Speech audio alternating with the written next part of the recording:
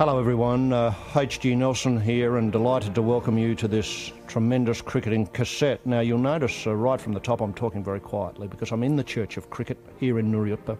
I'm in the Ian Botham vestibule and I've come to plead the case down on bended knee for the canonisation of St Allan of the Vulture Street end of the Gabba. That is our AB, that is our Allan Border, with the saint, that is the big ST before his name. I believe he will become the first cricketing saint.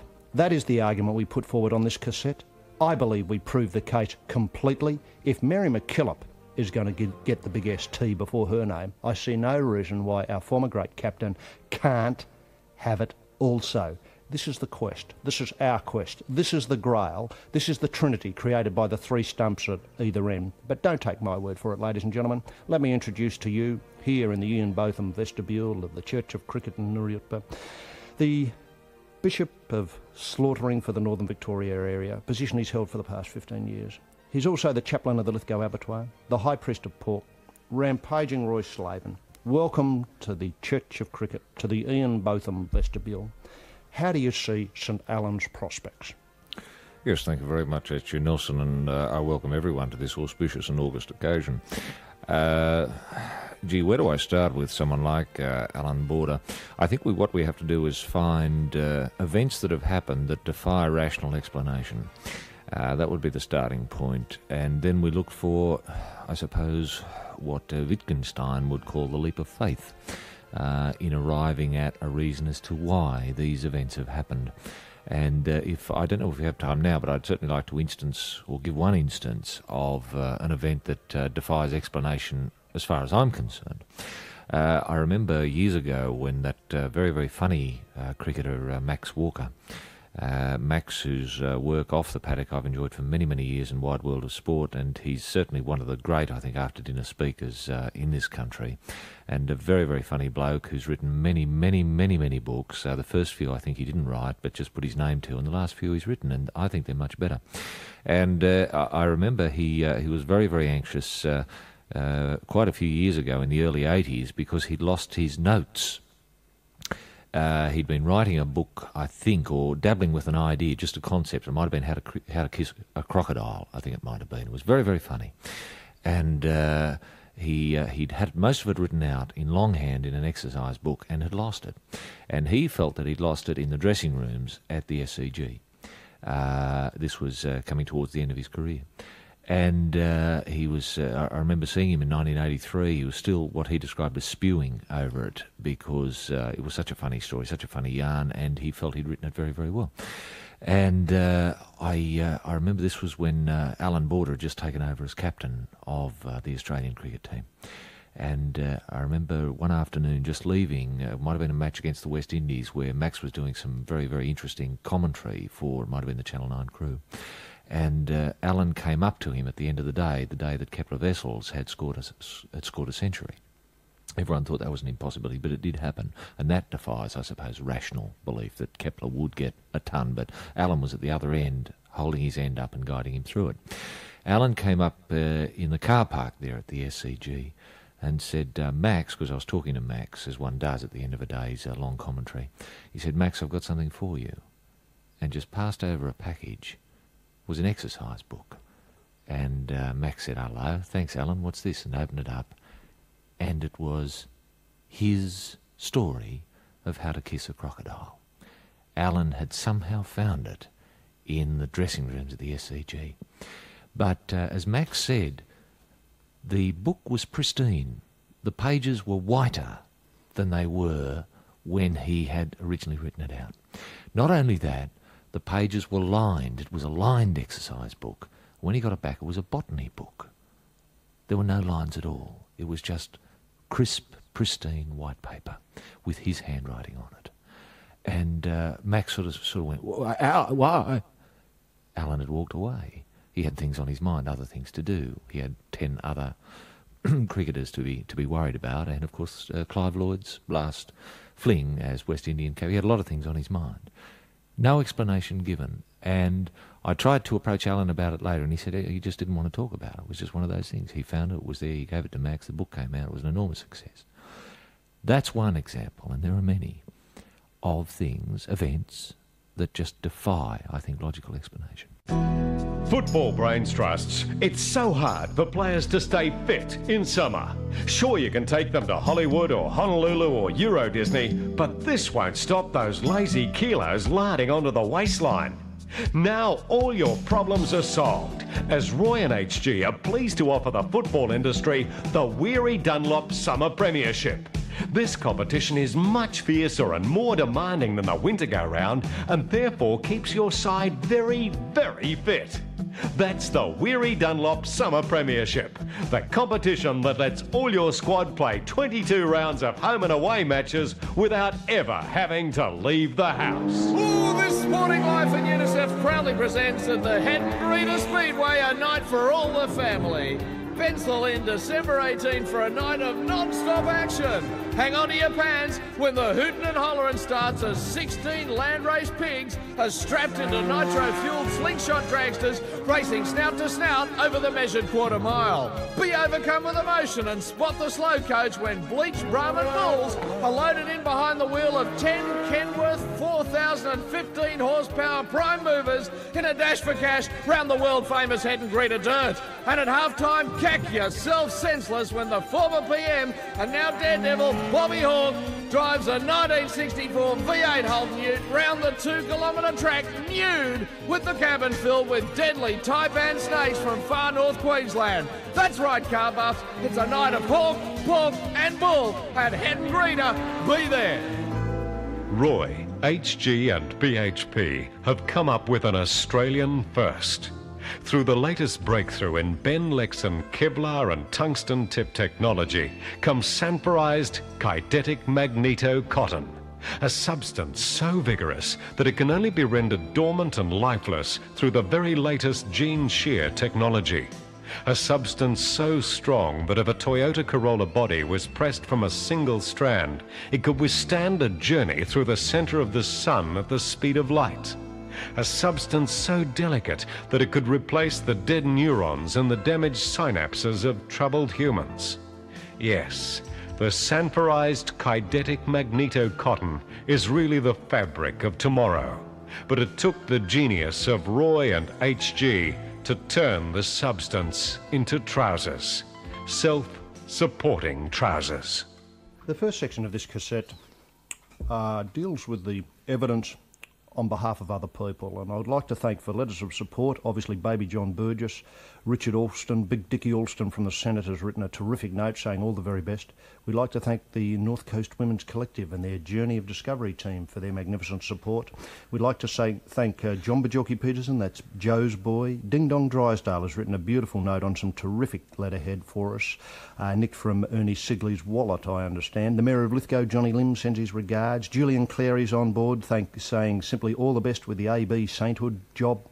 And we'd like to thank the sales team from David's Car Sales in Charlestown on the Newcastle area for their magnificent support. And Roy, thanks for your thoughts as a senior lay cleric in the Church of Cricket. But how important are these sightings of St Allan, and I believe we can use the term now fully St Allan, of him out and about working with his flock, working with the people that we're about to hear now, evidence drawn from ordinary people's own observations? Well, I think they're very important, given that often ubiquitousness is a quality we associate with beings that are somehow special. I've looked at the photon going through the double slit experiment, for example, and it's a little beauty. But to imagine that a human can act like a photon of light and be in two places at the same time. And I asked myself, is Allan Border a wave or is he a particle? Or is he both? Now, if he's both, as would seem, as exemplified by what we're going to hear, i.e. people seeing him at the same time in different spots, with him doing different things, and it's not as if they're seeing half an A beam, they're seeing the whole bloody thing, then I think this makes for very compelling evidence that our Allan is a special person.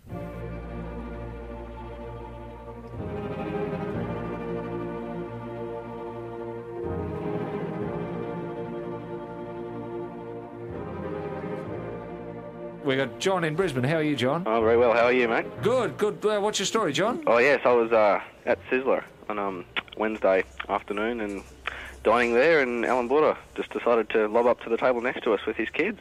Wow. Sizzler. Did he go for the big salad or what? Yes, everyone was having salad. No one was really splashing out in the meal, but it was only the kids, never the wife there. Yeah. And how was he getting on with the kids? Because he'd be a bit of a stranger to them. Well, he looked a bit, angry with life. This is not very good. But this is the day after, remember? You've got to give a bloke a bit of grace. You know, obviously, things at home, he's been on his mind. He's been thinking about captaincy. Should I, shouldn't I? First day he's got freedom.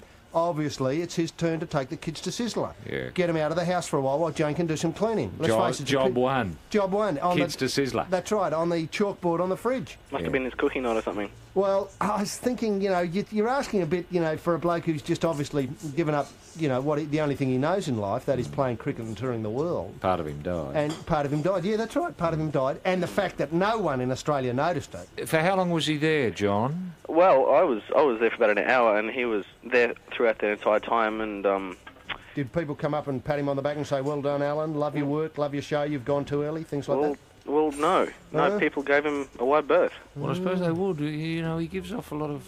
Negative vibes. Yeah. Or vibes. Negative vibes, yeah. And vibes. Yeah. Yeah, it'd be just there's AB.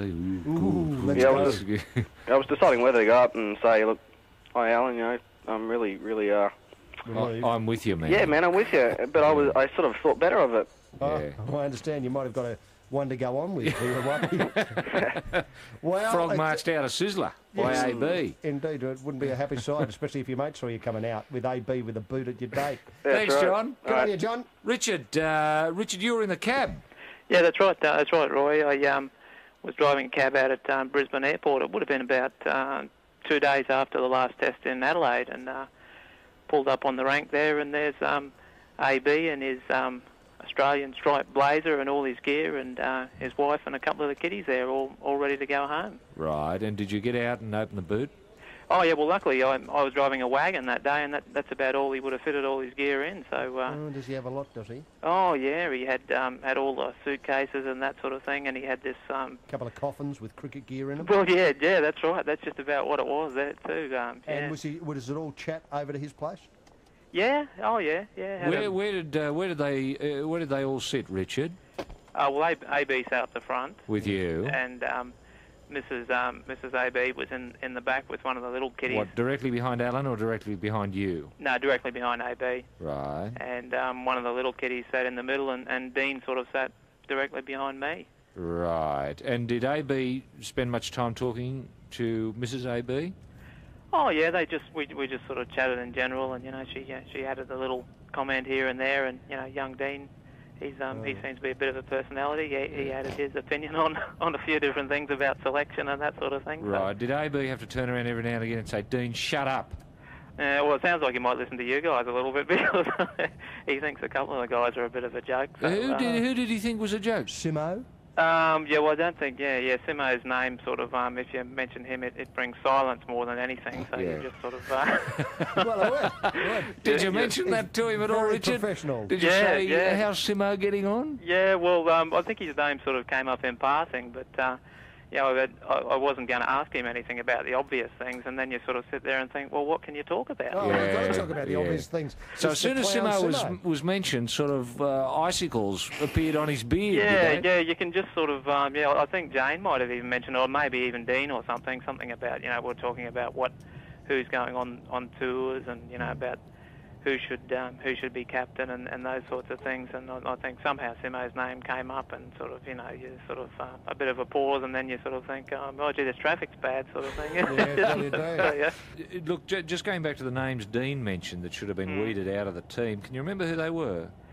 Well, I don't think they're sort of a great fan of Mark Taylor's one-day ability. Oh, well, no, neither am I. Yeah, when we I'd mentioned be with Dean on that. Yeah, when we mentioned the captaincy, it was sort of, I sort of thought, well, I'll put in my 2 cents worth, and I thought Ian Healy should be in there because out of the candidates, he's about the only guy that isn't sort of on the chopping block every now and then as far as form goes. What did AB think well, of that? he sort of, he's sort of fairly diplomatic, but he did make the comment that he thought Taylor's form is a bit up and down in the one days, and he sort of basically said, he lacked a bit of go in the batting, that he doesn't get out there and get runs quickly. So. Yes, a bit like AB himself.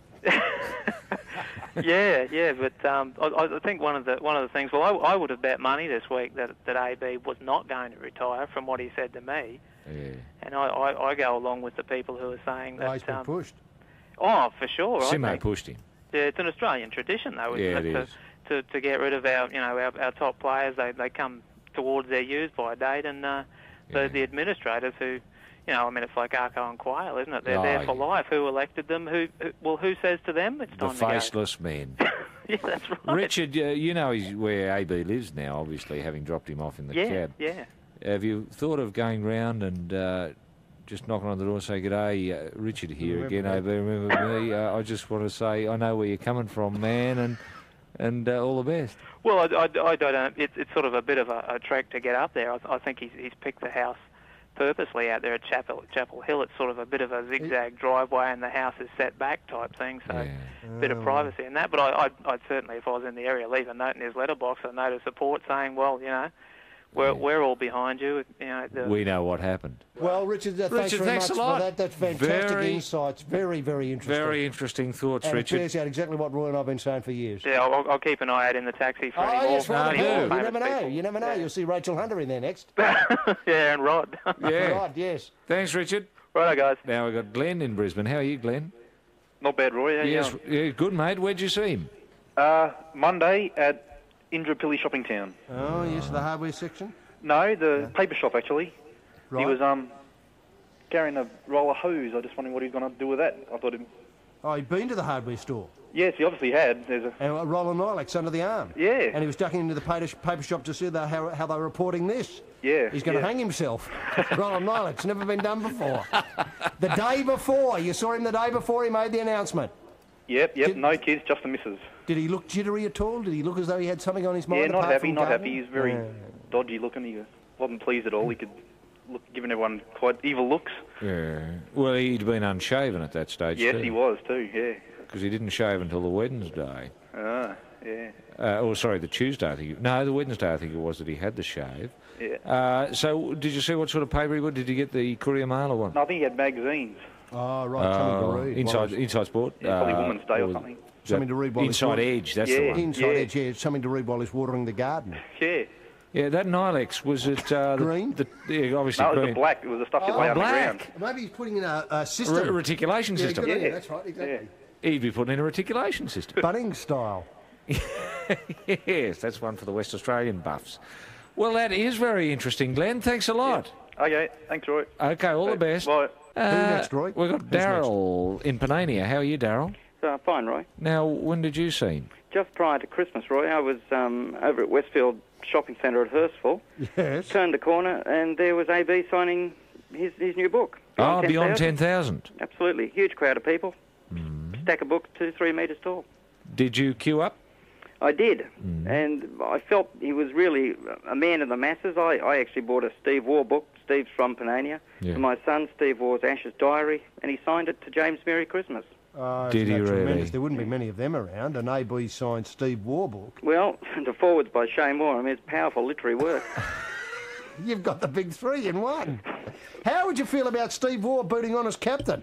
We'd love it. We'd love it. I think that's a surprise. I think it's got something about the future about it. Yeah, It's got something of continuation of the old days and the new. And I think that'd be a good middle path. Well, Steve Waugh as captain. The good thing is that they're twins.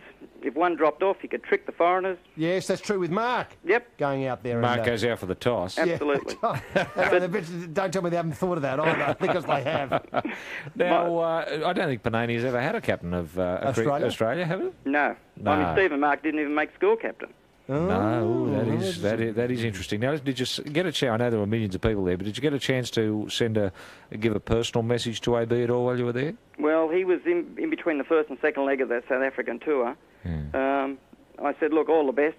He looked like he had a few more years in front of him. No, of course he did. Of course he did. Look, I've had a look at the X-rays. I think he's got another 15 years in front of him. There's no problem at all with anything. Did he smile at all, Daryl? Absolutely. Yeah. Always on top of it. A man. No wonder he was Australian of the Year. That's true. People forget that. The way they've treated him. Yes. It's disgusting. Yeah, and do you, like us, blame Simo in this? Absolutely. Yeah. Absolutely. Yes, of course. What can you say? I mean, No, you're like the nation. You're speechless. I mean, Allan Border's given us so much, and Simo sat in the shade all those years. And pulled the strings, trying to All get rid the of him. strings. Yeah, with the odd coconut dropping on his head to wake him up. And every so often he just comes out with these stupid statements, and he looks silly. He is silly. He's silly. He's a joke. Absolutely. Look, I'm glad I was able to speak on this matter. I mean, I'm deeply moved by the fact he's no longer with us. Yes, you've obviously had this bottled up ever since Monday. Well, my son said to me the other morning on the way to school, Dad, I've got a book signed by him. So he'll never forget him. Really? Never forget him. Well, look, I agree with you, Darryl. I don't know how many kiddies have bumped into me in this last week and said, Roy, where do we go from here? Who are we to believe in when someone like Allan is given the dump and someone like Simo is allowed to stay? I've had kiddie after kiddie after kiddie with teary eyes, just kicking cans around streets, just lost. They don't know what's happening to their world. The game is now smaller than Simo. Yeah, that's right. You need a microscope to see it. Exactly. I'd say the only thing on the upside is the possibility of one of the wars from Panania becoming captain. And I will say this was, I was at a do yesterday where they sold an AB hat. It had been signed by AB, of course. Allan Border was written on the brim. And it went for about $1,000. And I bet you that if AB was still captain, at least the people in the room remembered it, if AB was still captain, it probably would have only sold for $50. Yeah. But they knew there'd be no more coming down. Yeah. So people wanted a little bit of history and were prepared to pay for it. Yes. It's an ill wind that blows nobody any good, but it is sad to see him dealt such a dud set of cards. Absolutely. If we as a nation of people, HG, could sell memories of AB to the world, this country would stand alone. It would be the on top of the OECD. Indeed. Indeed. So many memories has that man given And us. it would have been an example to show to Asia. Oh, we look after our yes. captains. Don't be surprised. Don't be surprised if next week he's not captaining the Indonesian A, because that could happen. He could lose it. We could lose him And forever. I wouldn't blame him. No, exactly. I wouldn't blame him. He's after the I'd big say dollar now. all the best. Yeah. Good luck with a new career, AB. That's right. Absolutely. Okay, thanks for this, Thank you Darryl. very much. Yeah, well... People are taking it personally, Roy. And he's not alone either. Yeah, no, it's good. He's still on the line. I know. We better go to Allan. How are you, Allan? Oh, I'm good, mate, yeah. Are you still upset, Allan? I'm pretty shaken by it, yeah. Yes, how are the sedatives going, Allan? Are they doing the trick? Oh, well, luckily I'm a medical student, so I've got as many sedatives as I can handle. Oh, that's good you've got access to the medicine cabinet there, have you? Well, that's tremendous. I've got it open now. Yeah, yes, you would do. Yeah. Writing out prescriptions for mates and then, taking them back. Now, Allan, when did you see AB? Well, it wasn't me. It was the guy who I work with at Pizza Hut. AB's place is in our delivery area. Yeah. And once he realised how that it was AB's docket that he was taking up there, he started getting a bit nervous. Well, he would. Was it a Supreme or what? I'm not really sure, actually. I think he normally goes for supers, so you put a bit more on. Super Supreme? Yeah. What, the thick and crunchy or the fat and stupid? Which? Oh, I couldn't really tell you. It's Yeah. a bit of a secret, that. Does he ring up often and get home delivered pizza? Yeah, it's happened a few times. A few of the guys have been. I haven't been yet, but, just biding my time. Couldn't two of you have gone? Sorry? Couldn't the two of you have gone? No. Oh, I tried. But, Do you get autographed boxes, bring them back and stick them up on the wall? Things like Wayne Goss, all the best Pizza Hut, Wayne Goss, Carl Rackerman, Greg Chappell, people like that. Have you got a collection of autographed Pizza Hut boxes in there? Well, we got most of the Broncos team. Oh, you would have? You would. Do you make a Let's Go Broncos pizza? No, not yet. I think but we used to. There is one. You used to. Oh, it's gone by the board. Well, what did your mate say about his visit to Allan? Yeah, this is the thing. You're saying AB was pretty shaken. My friend went up there. He was nervous as anything. Yeah. What day was this again? This was Tuesday. Oh, the day. The actual day itself. Yeah. And he got up there and shaking a bit. Took some money out to give AB his change and obviously dropped a bit on the floor because he was so nervous. Yeah. And AB simply said heads. Very funny. How calm is he? Tremendous. Very, great mind, great focus. Still got the reflexes. Yeah, obviously. Yeah. If you threw the pizza to him, all of a sudden he'd catch it. Yeah. Oh, yeah. You know, no problems at all. No. If you threw a piece of salami off it, it'd still catch it. Yeah. Threw a caper, yeah. he'd still catch it. Wouldn't matter. Yeah. And he could probably throw the stumps down at the end of the drive too, with a caper. Well, and Isn't that exciting? Isn't that great? He said heads. Now, what worries me, though, is it appears that they're only eating fast food in his house. Well, Sizzler, Pizza Hut. Yeah, we were kind of working on a fast food depression theory. Well, it would be, yes, I can see that working, yeah. Yeah. Is that common in the medical caper? You know, people eat a lot of fast food when they're depressed? Well, I couldn't tell you. I think we study fast food depression in year 4. Right, you haven't got there yet. Yeah, it's down the track. Yeah, Right. well, that is great. But you've got to remember that AB has lived on tour for a long time. No, And on tour, you would be eating a lot of that sort of stuff. well, one of the guys who took a one before, because he's a bit of a regular customer, he took it to him on the day of the first test. And really, I think we should have sent him some dietary advice. You know, he's playing the game. He's eating greasy food. I can't understand it. Yeah. Mind you, you know, AB... Cast iron constitution. Well, maybe that's part of the AB success story. Yeah, can eat anything and Can play. eat anything and play. I was expecting the ball to slip through his hands. Well, yeah. Ooh. Well, that's a great memory. Give our regards to you, mate, who delivered the pizza. Will do. Thanks for that, Alan. Thanks very That's much. great, Alan. All the best with the studies. Now we've got Greg in Brisbane as well. How are you, Greg?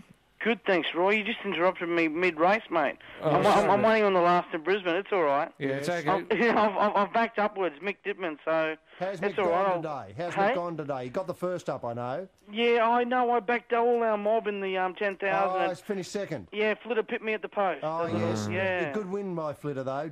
Nicely timed run by Jimmy Cassidy. But how's Mick gone with his Booker rides at Doomben today? Has he got many home? I think he's got a car. I think he's got a double already, so hopefully he'll win the last for me. Oh, all the best with that, Greg. Just before the race goes, when did you see AB? During the week with his mate on the golf course, you know, when they were... away from Channel 7. Oh, on the actual day, on Tuesday. Yeah, Well, take us through it, Greg, and take your time about it. Oh, no, listen, it was, there was all these like, me and my uncle usually go and have a game at Indooroopilly. Yes. I think his mate's a member there. Yeah, that'd be right. Yeah, it's not far from the Channel 7 studios at Mount Cootha. Yeah. And we were on about the third or fourth, I think, and all of a sudden my uncle said, what's all these cameras around the place? There was all this Channel 7 gear and that. Yeah. And all of a sudden it was AB and his mate on the, I think they were teeing off, at the beginning there, and there was all this, sort of, lights and everything. I thought, oh, don't tell me AB's retired. And blow me down, later on that night, AB and his mate, exclusive. But hang on, I was given to understand it was during the course of the golf game with his mate that AB decided to pull the pin. But by the sounds of what you're saying, AB knew before the first hole. It was all rearranged so that his mate got the exclusive, exclusive golf game, exclusive interview. Oh, is that right? Now, was it in the clubhouse then that Channel 7 organised that set? No, that was back at his mate's place at a barbie after the game of golf. See, AB had a shower and everything. Well, what was the 7 crew doing at the golf match? They filmed it on the They off-chance. were filming AB and his mate playing golf, little... Just a pick-up shot. Yeah. You know how AB likes playing, so sort of as if to say, oh, this is what AB will be doing from now on. Yeah. Playing golf, Yeah. Yeah, so how did AB look? And more importantly, how did his mate look? His mate's a bit of a hacker. Yeah. Yeah, he's not very good at golf at all. But AB, I think last week someone said he was wearing a pair of shocking red trousers. He was wearing them on the course. Yes, that'd be right. That'd be right, yeah. So I think he might have been, when that other bloke saw him last week, he might have been out having a hit before he went and had a bite at that restaurant, whatever. So. Oh, Sizzler. Or wherever, yeah. Yeah. Okay, so did you see AB strike the ball at all? Oh, beautiful, Roy. Beautiful. As if he was, I guess golf and cricket are different games, but I reckon he should take up golf. Yeah, listen, does he punch the ball like he punched a drive? No, it's sort of more like a loft over straight hit sort of thing. Oh, right. Does he keep the left arm stiff like he did when he was hoiking the ball? Yeah, he does. He's a very accomplished golfer. Yeah. Yeah, he dresses the ball well, and he's got all the trip. And does he have the gear? The clocks on the socks and the +4s and the funny pants, the and one the hat glove. and the one glove and all that sort of. He had the glove, but I think it was on the wrong hand. I think that'd be AB. If you're a left-hander, you're supposed to have on your right hand. That's he had on right. his left hand. Oh, AB. AB all over. Greg, did you say anything to him? No, I didn't. He was, as I say, he's a few holes behind us. We could sort of see through the fairway, and sort of we thought, oh well, we might as well, that's enough. We've seen AB. It looks like he's retired, and as I say, it was on the news that night. And Greg, just as a personal point, I know the race starts quickly soon for you. Greg, how did you feel? I was shattered, mate. I was shattered. Like, I've grown up with AB. I remember 10 years ago, I just finished school actually when we were down the coast at school this week. I remember Kim Hughes coming off the ground crying. On the blub, yeah. Oh, our mates were all there, paying out on him, saying, bring on AB, he'll do better. And he has. No, it was good. It was good. He was good, yeah. And he was good. You could put that on his gravestone, you know. I think so. AB, he was good. And Greg, what did you like in the last? You were on Upwards. Upwards, how'd it go? I don't know. I haven't got a result through on Upwards. I'll... What are the odds there? Well, Upwards was quite long in the odds, I think. I think it was about 12 to 1, I hope. 12 to 1 at the moment, listed with Sub-Zero, Lady Abstain, Older and Upwards at 12 to 1. Yeah, so let's hope Nick Dickman did get it home. But it's the sort of thing you remember for the rest of your life, seeing AB on that golf course on that day. It'll be like, the first time you saw a $2 coin or something like that. Yeah, everyone sort of remembers whenever something... Listen, Greg, you hold on to your memory, mate. Keep it clear because they'll do a documentary on you in years to come. You were one of the ones to see him on the last day. Maybe if I had it like that, and This Is Your Life, AB could come on and say, I saw you on your last day at the golf course. Yes, well, that'd be tremendous. yes, that'd be great. And when of course the film is made, somebody like Jack Thompson will play you. So it's something to look forward to. I was hoping more like a Dita Brummer. Dita Brummer, yes. Well, you're in there. Okay, Greg, thanks very much for this. Cheers, and all the best with your golf. Yeah, mate. Thank you. Bye bye. See you, Greg. Weren't they magnificent sightings, Roy? Yes, absolutely first class and well worthy. And could I say this, we don't like to blow our own trumpet here that often, but I think we did AB justice in the way that the papers haven't, in the way that the television haven't, in the way that the radio hasn't, because we talk to real people, seeing AB doing ordinary things in that week that he will never forget and that most of us will never forget. No, that's right, because AB is worth remembering. Roy Slaven has returned to his butchering roots and emerged with a whole new range of cuts specifically designed for the palate of the 90s. How about wandering into your nearest registered Slaven butchery and ordering the following: coit flaps, box mince and stretched pistol strips. Roy, still doing things with meat other butchers only dream of. Well, thanks very much for turning the cassette over and welcome back to side 2 of the quest. The important work that Roy and I are undertaking with the cassette, that is the attempt to draw Rome's attention to the good deeds that Allan Border has laid aside, has stored up during his life in front of the stumps and now throughout his retirement.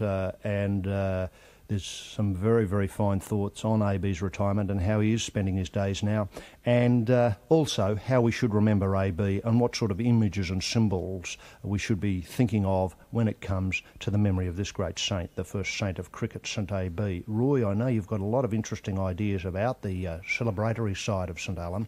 Do you think we should have a feast day, an AB day, or is a simple recognition that St Allan will become the patron saint of cricket and a lot of else enough? No, I don't think it is enough. I think there should be a day off for everyone, just to, with a proviso that on that day off, let's say it's the 3rd of September, just for argument's sake, that's just off the top of my head. Very good day, Roy. It's a lovely day.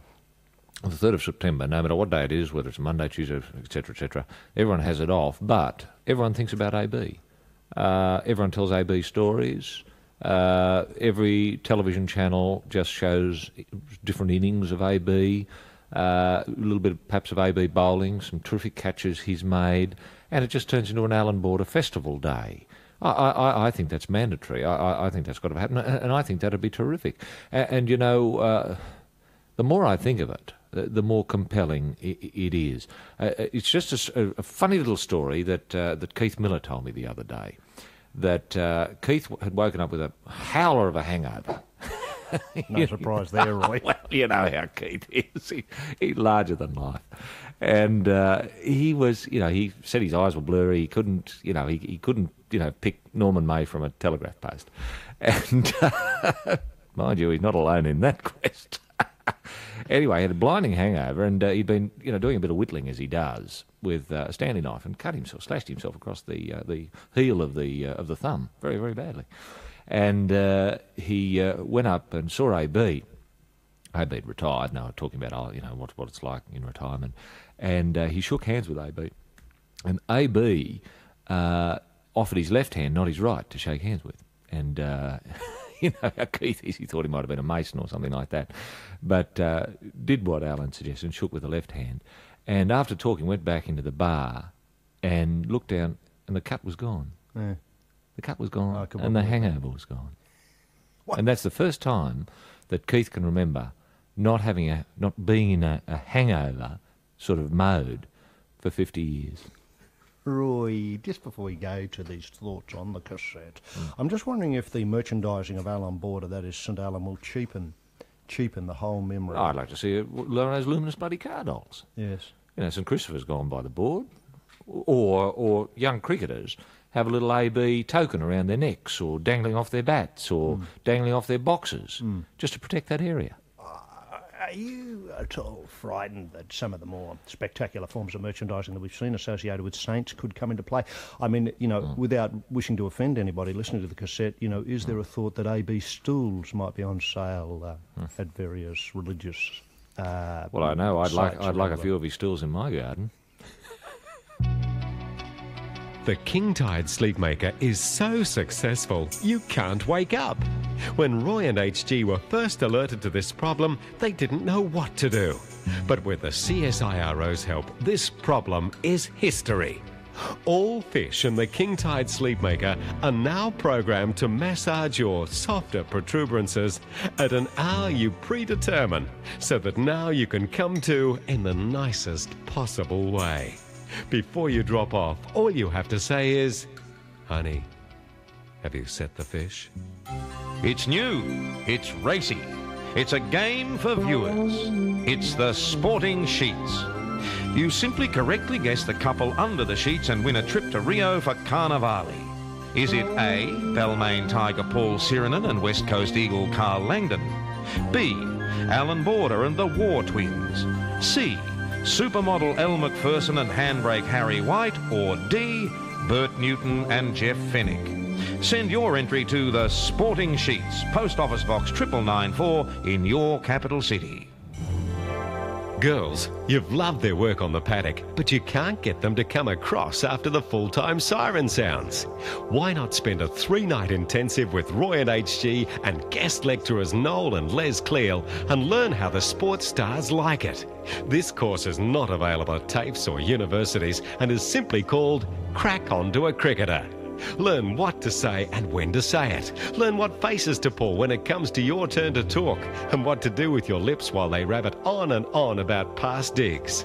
Graduates from this course in previous years are now happily married to Merv Hughes, Stumpy Boone, Terry Alderman and David Hooks, and we are pleased to announce the engagement of Shane Warne to one of our most recent graduates. Just look in the local paper for details.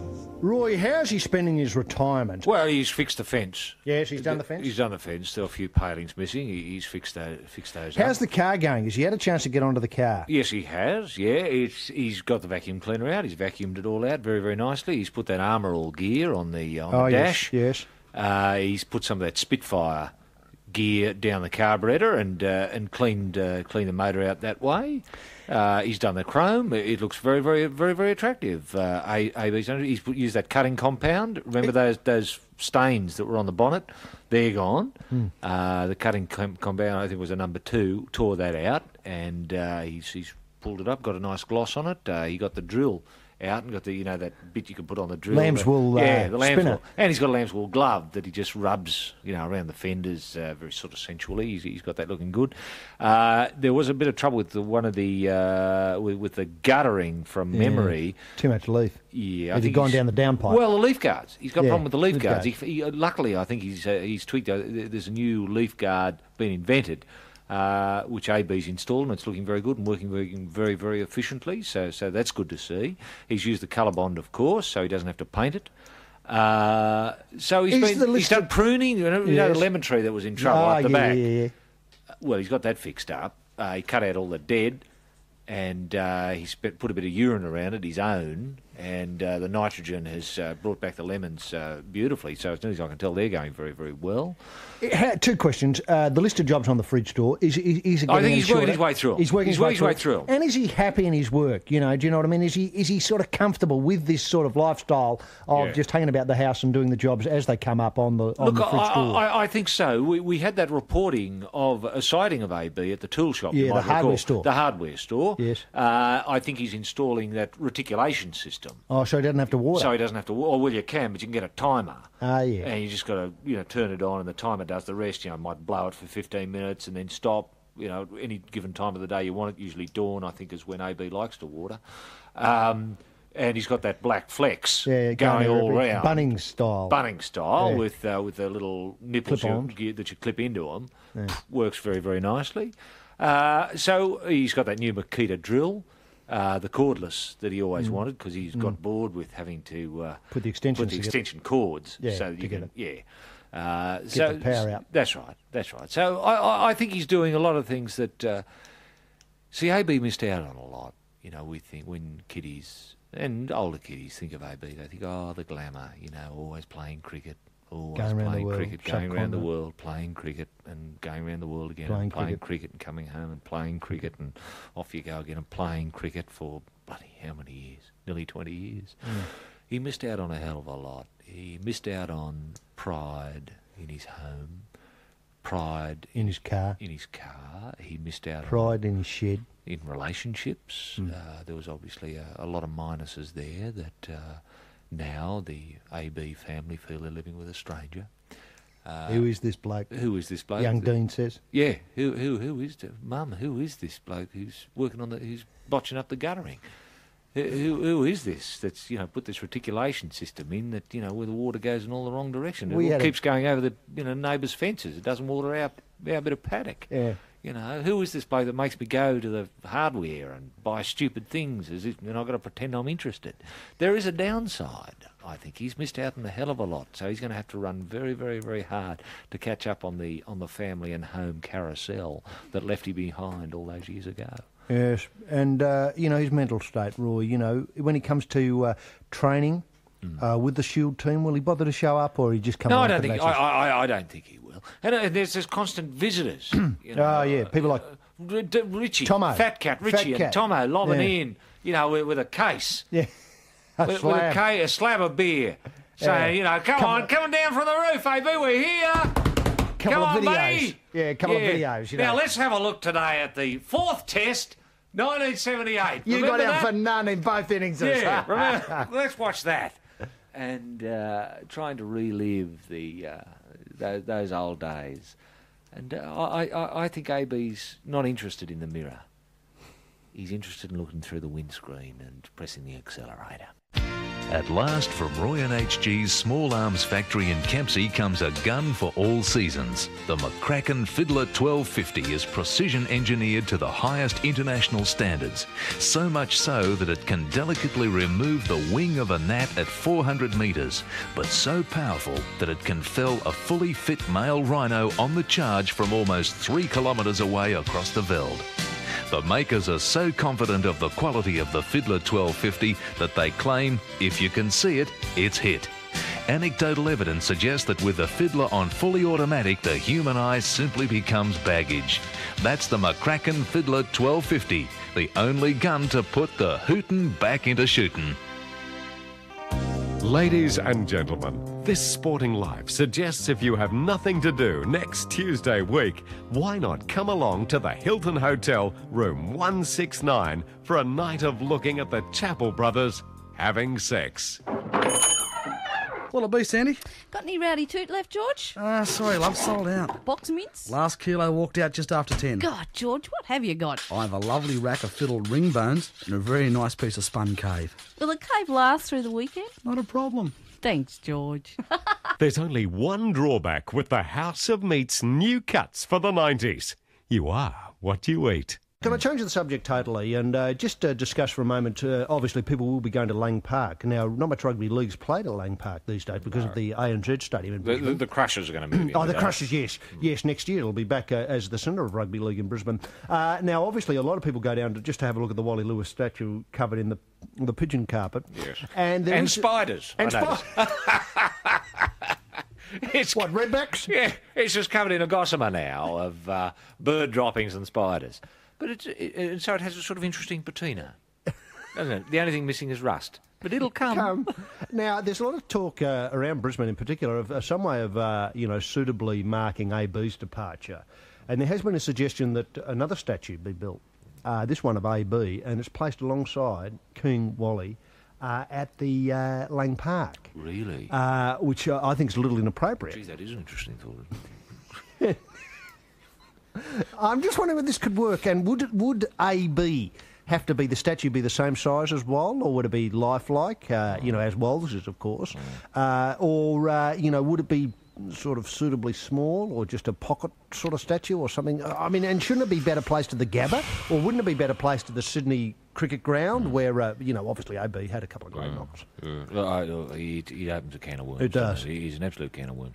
Look, I think really there's got to be some sort of stylistic consistency here in terms of scale. Yes. I have vivid memories as a very, very young kiddie and having a dinky toy and a matchbox toy. Oh, yes. And you couldn't play with both because you had a dinky mini miner was 8 times the size of your matchbox truck. Yeah, true. And so it made no sense. No. The world was just weird. It just didn't compute. Yeah, that's right. So you ended up throwing them both away. Now, I think if we're going to have an Allan border, we've got to be consistent and have it the same scale as the Wally Lewis, if the Wally Lewis is going to make sense. But we have to ask ourselves whether the mark struck by the Lewis statue is the one for Australia. I personally don't think it's big enough. Yeah. See, I would like to think if we're going to do an AB statue, look, 10 years as captain, 20 years playing the game. 10,000 runs. 11,000. Sorry, yes. Well, what would you say, 4 times as big? Well, I'd like to think, I know the Earth's curved quite a bit, but I'd like to think if we had a statue, say, in Brisbane... Mm-hmm. You could see it from Mauritius? You could almost see it from Sydney. How? Now, that's a statue. How about Perth? That's a big ask. Yeah. It would have to be... Quite a bit bigger. Well, I think it'd poke through the stratosphere. But is there anything technically wrong or impossible about that? Oh, I suppose not. It would have to be. Gee, I don't know the angles here. Maybe someone of a scientific bent who has a slide rule in their pocket could sort this out, or has access to some logbooks. But I'd imagine that the statue to be seen in Perth from Brisbane would have to be about 150, 180 kilometres high. Well, that would pose, one imagines, traffic problems for planes, aircraft in the area, so it'd have to have a big bloody light on the top, which is possible. But you'd have to, I don't know, you'd think, the Discovery would have to be used to lower the head. Yeah. Wouldn't it? Well, the space shuttle. Yeah, I know what you mean, yeah. Well, to lower the head on. I think it'd be that's possible. I think it'd be terrific use of it too. But you'd have to build a bloody bigger shuttle to fit the head onto it, to blow it up, to get it up there in the first place. Unless you took it up bit by bit, which is possible. Like the nose one day and an eyeball half the next the nose. day. Yeah, half the nose, and then, well, that'd be a lot of work. But it would be an impressive bloody bit of a gear, wouldn't it? Well, maybe they start with Sydney first up and get it up as far as Sydney, say. Obviously, it'll be something... 1 foot at the SCG, another foot... At the Gabba. At the Gabba. And the whole that's thing. the sort of dimension I think we've got to look at. Yeah. Do you think the... Mind you, a statue that big, I think, could be seen from Leningrad. Is there anything wrong with that? No, I don't think you could see it from Leningrad. You'd have to put a mirror. No, you'd have to put a mirror somewhere. You'd put a mirror. There. You'd put a mirror somewhere. Yeah, so you could shine it there, back there, the other way, the light. Then you'd have to have it illuminated 24 hours a day because the people in Leningrad would see it. No, if it was sunlight here with a mirror, yeah, they could see it in the dark. Yeah. Okay. When it's dark here, they might have a problem. But if we have a big light on it, so the planes don't keep banging into it. Yeah, Pinatubo style or whatever the yeah, I know what you mean. You know what I mean. Because I think that'd be a disaster, and I don't think AB deserves, to be The- the reason air- why a lot airline of traffic airline hazard. disasters. Yeah, Yeah. I just don't think that's And right. underneath, would there be a shopping centre under each foot? Would there be a shopping centre or? Well, I think there'd be opportunities there for merchandising, like maybe you could buy cricket bats. Or books. Protectors. Stories of AB's life. The Beyond 10,000 book, you'd imagine they'd move out of there pretty quickly, wouldn't you? Yeah, and I think people would come, Well, people couldn't avoid being there.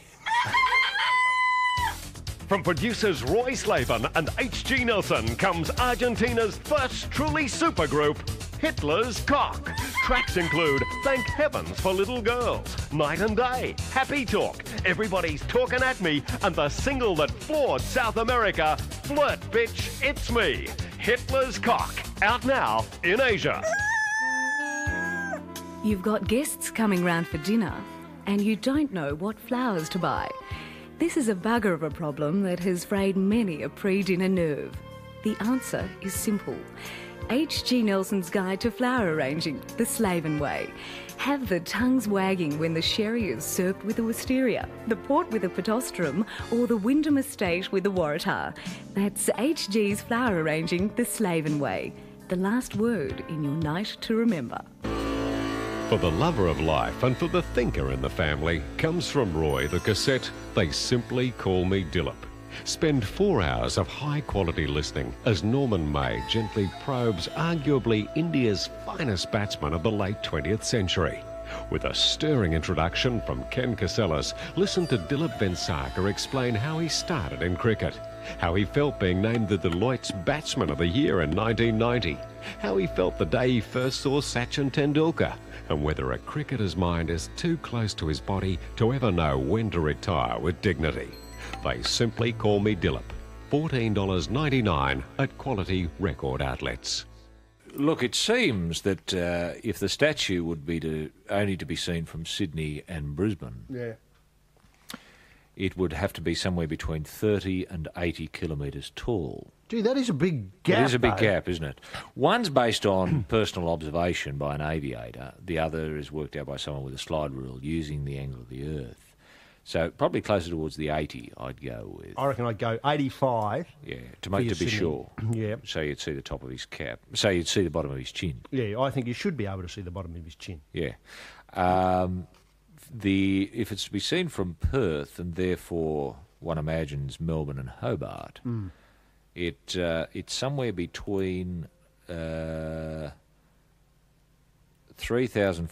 3,403 kilometres high. Very exact measurement.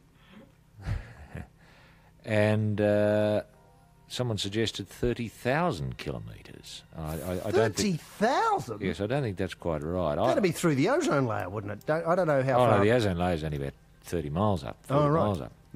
I'll speak. I think 3,403 kilometres sounds about right, doesn't it? 0.75, I think.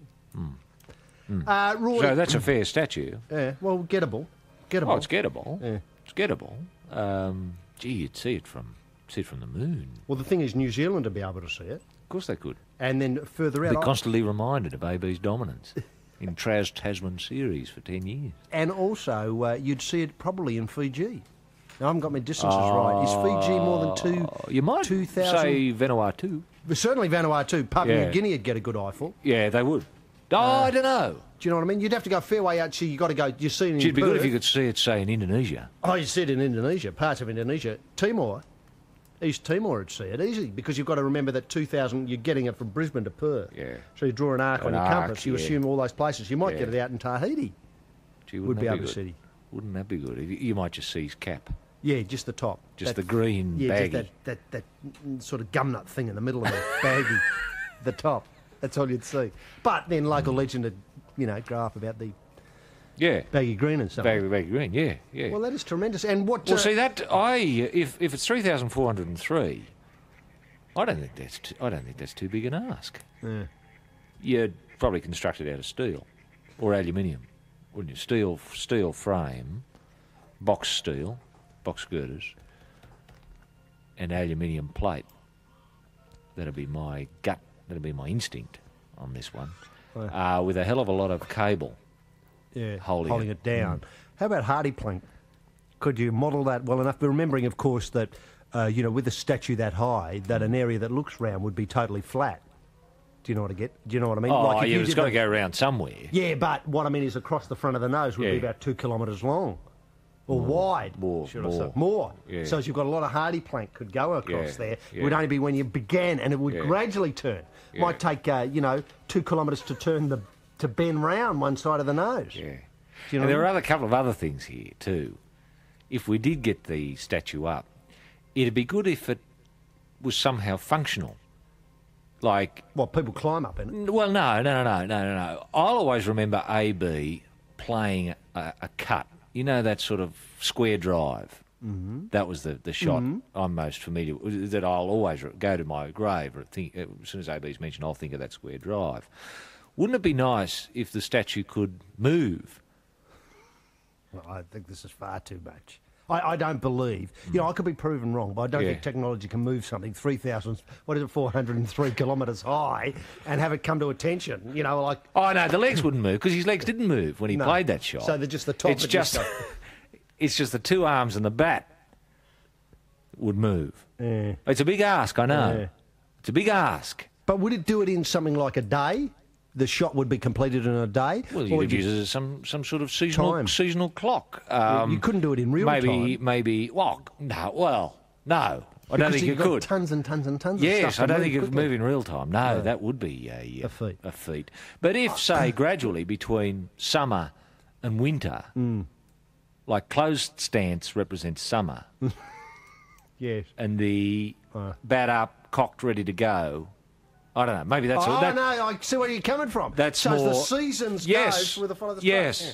Can I suggest another thing which may in fact solve a number of these problems together? That in fact we commissioned someone, and I must thank the Courier Mail for ringing and suggesting that the money to build this 3,403 kilometre statue will be raised from the subscribers and readers of the Courier Mail. That's very, very generous of you. But I'm just wondering, remember it's all hardy plank and it's all Australian from Kembla Steel and so on. I'm just wondering if, and I don't want to put the mocker on the idea of building the hardy plank Allan border 3,000 kilometres high. But could it be done with light? Now, I'm not sure where we're up to with it, but I'm wondering if it's possible. A laser? A laser. A laser Allan border, but I want it all filled in. I just don't want a blippy outline on the outside with a couple of dots. Yeah. I want to see light. I want to see a solid AB and light in, say, the pyjama gear, the yellow duds, the green and yellow shirt. Yeah. Do you know what I mean? Can I make a suggestion too, that with statues of this type, that the head can look disproportionately small because it's so bloody far away. So we build Could I suggest that it's built in the error of, not quite parallax, but the error of perspective. Yeah, you foreshorten it. So that the head is huge. Doesn't look silly. Yeah, doesn't look like a pinhead up on 3,000 kilometres up in the air. Yeah. No, that's right. That's right. I think you've got to compensate for it. Let's face it, the bloke was built pretty close to the ground. That's right. So obviously the bottom part of the statue will be in the illusion of it, closer to the ground, and the head will obviously be up there. Yeah. And I'd like to see him have an expression on. I want to see him wink. Yeah.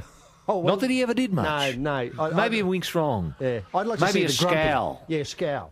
He's telling Craig McDermott, if you don't do that again, son, on the next plane home.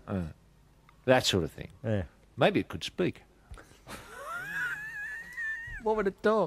Just have phrases, stock phrases that AB's famous for, like get a dog. Yeah, what are you looking at? That's right. Who's next? Where's the bun? That's all. I think that's all. But I love your the suggestion of it though. Just a painting, a sculpture in light. Yeah, I think that's the modern way. A sculpture in light, but we'd have to get access to. It'd be an intergovernmental thing because you'd have to have one of the guns, the light guns, say Vanuatu. Oh, I see what you mean. Yeah. Auckland. Yeah, and they'd be projecting up. Over the one sky. in New Guinea. Yeah. Yeah, and they'd all have different colours. And they'd all have different colours, and it'd all just fuse. But wouldn't it be good? Just no matter where you are, you always know where you are because you're relative always to AB. That's right. If you're stuck in the desert. Where the bloody hell is East? Hey! Thanks, AB. Now, what would happen if AB saves another group. Yeah, and what happens if it clouds over? You know, like in Brisbane. Well, that'd be in any scouts, in any, people who go on those explorer No, tours. I just meant, does that create us any problems? Number one rule, wait till sunny day. To see AB and head home. And head home. Could the thing work? Could if we had the sculptor in light, would it be able to be? Obviously, it would be difficult in the daytime to run it, but every night it would come on. Yeah. And once you switch the cannons on, would it be possible, even if it was overcast, to get an effect? I think you'd see something, a smudge, something like that. But if it is in light, it could play the square drive in real time. Yeah, that's what I mean. That's where I got the idea. And the from. hook shot. Oh, all that hologram style. And maybe roll the arm over, as he did. Yeah, and talk. But wouldn't that be great? Because you'd have the illusion, say, if you were at Alice Springs, of the bat coming out and going over your head. If he played a pull shot. Yeah. It depends which way he's facing. Well, I reckon we rotate. We could have him facing out into the Pacific. Bludgeoning the ball straight back, to the other end of the world. Yeah, San Francisco. Yeah. Rather than hitting it towards Perth. Mind you, I think I like seeing him front on. Well, I don't think, he's a terrific bloke and Australia shouldn't very be attractive, but seeing bum on. No, I think that would be an insult. Yeah. Let's just insult the people of Vanuatu and Tahiti by having a big date, big AB date, just pointing at them, grinning on the other side. In response to the overwhelming success of Australian birds Roy and HG have shot, comes the Book of Whoops. 117 full-colour photos of the ones that got in the way, including the southern right whale, the stupid big red, the Tasmanian tiger, Lefty the bush cat, and assorted snakes, buffalo, horses, sheep, dogs and koala bears. The Book of Whoops is a book for all the family, with loads of laughs on every page. Girls, how would you like to take all your clothes off and flaunt yourself in front of Laurie Oakes? Sound wild? It can be done. Simply pick up the phone and talk to Roy. And so we come to the completion of AB's cassette. That is the cassette for the canonisation of AB. And listeners, let's face it, your thoughts are being heard even as you hear them in Rome before the cardinals and that very august body that is the Catholic Church at its highest levels. But no cassette of AB vis-a-vis canonisation would be complete without some examples of AB's work in front of the timber. And I refer, of course, to the Pakistan v Australia, the third test in the 82-83 series. This was at the Gaddafi Stadium on the 14th of October in 1982. It was the third test, and AB made a tremendous 9 before he was trapped LBW before the wicket by Imran Khan, a tremendous 9. This is the so-called innings of the two broken arms, in which AB simply strapped the willow to the flute and went out and prodded away for the best part of an hour and a half, keeping Imi at bay, until finally Imi got one through the flute guard and hit the leg. I thought it was a bit high. I thought it was a bit high on the leg roll or on the knee roll, should I say, and I certainly think it was going down leg side. But Roy, you've had a look at that incident many times. You were there at the ground. Did you think he was out for 9? No, I didn't think he was out. I thought there were dark forces operating there. But it was a tremendous knock from Allan, and I said so at the time. I yelled out of the commentary booth. I just lifted up the window and poked my head out and said, "Allan, tremendous knock." And he looked up at me. And you know how some people's eyes, when there's something special about them, have a sort of glow about them? Yes. And in a light. Yeah, they glowed. And it was as if I couldn't focus on his eyes. I could only focus on the spot above his eyes in the middle of his forehead. And I could swear I could see an eye there. And it winked. Then, Roy, we come to that tremendous, the so-called Brown innings of Australia v England, 82-83 third test. Adelaide Oval, the prettiest cricket ground in the world. This is the match in which Allan laid a second pitch alongside the already existing pitch prepared by the curator there, and he laid it in a mere 26 runs. He was caught Taylor behind the stumps, bowled Pringle, a tremendous ball. It was a miracle ball. I said so at the time. It's a miracle ball. It did or a Jaffa, as Jaffa. some would call it. Indeed, it did a lot in the air, it did a lot out of the hand, and the pitch, I believe it hit an indentation on the second pitch and jagged back onto the what we call the wicket area, and then clipped the top of the bat, and obviously taken behind. Roy, once again, you've had a look at that dismissal. It was a tremendous innings. It saved the test for Australia. This was at Adelaide, wasn't it? Indeed, a miracle innings in front of the big spires at St Peter's. Yes, that's right. And I remember I spoke with Allan after that innings, and I said, "How was it out there?" And he said, "Oh, Roy, you know, I don't look. I must use the language he used. He said, Roy, I fair shat myself out there," and he meant it literally. And it's interesting if you do go out and take up the left-hander's stance out there. You'll find two little patches of the pitch where, I mean, you could put round up on it, you could put anything on it, you can't kill it. It's verdant. It's just lush. It's lush compared to the rest of the pitch. Green. And there are two spots from the day Al's trousers exploded. A bit got out.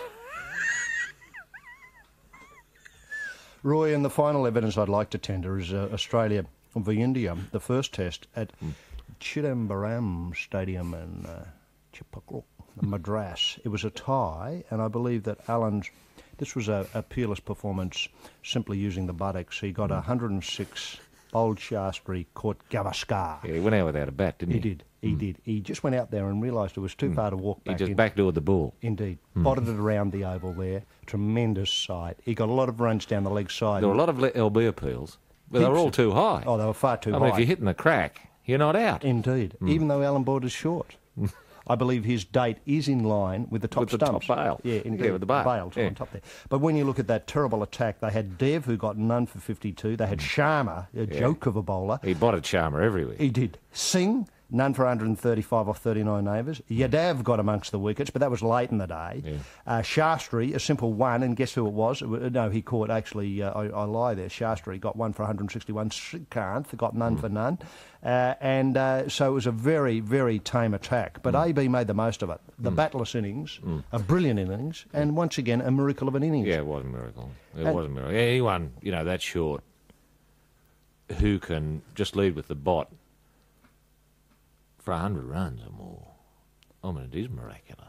I think I'm right in saying Wisden have recorded it as the only batless ton. Yeah, the only full-dated ton. I remember, I don't know, I think you might have been with me when we had a look at his date that night. And I don't know about you, but if you looked at it in the half light, his bum just looked like St. Peter. Didn't it? With the keys dangling down. As a bit of loose flesh that had been prized off by a very, very vicious capital Dev delivery. Yeah, and at least I think it's, not that I've seen St. Peter, but it's how I imagine St. Peter to be.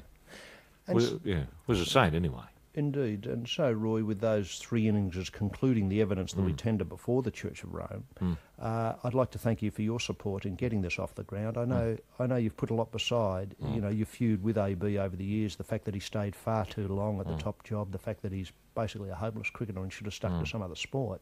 Baseball. Baseball. You put all these, what I'd call, black marks against him aside to come on board in your role as a lay cleric to the slaughtering trade of Australia, and I thank you very much for it. No, not a problem, Major. AB, look, it's not a problem, Major. See, I nearly called you AB. Hey, I mean, he's here in the studio with us, isn't he? Yes. And Allan, I feel him. Allan, I feel you're here. Yes. And Allan, I know you're here in front of me, and I'm not saying anything you haven't heard me say to you before, but any bloke like you who had as little talent and who'd obviously selected a sport that he wasn't really made for, being too short and too slow and too stumpy and what have you, it was a miracle that you survived. It was a miracle that you went on to, have an average of over 50. It was a miracle that you scored so many tons. Yes. It was a miracle that you captained Australia. And it was a miracle that world cricket, the standard, plummeted so greatly, especially in the old dart, to make you appear a hero twice in that. Not once, twice. So all these things come together and say to me, miracle. So, first stop, beatification. Second stop, canonisation. Third stop, Allan Border Day. Fourth stop, thank you, Allan, for all you've given us. Let's just reach over and give him a fiddle before we leave.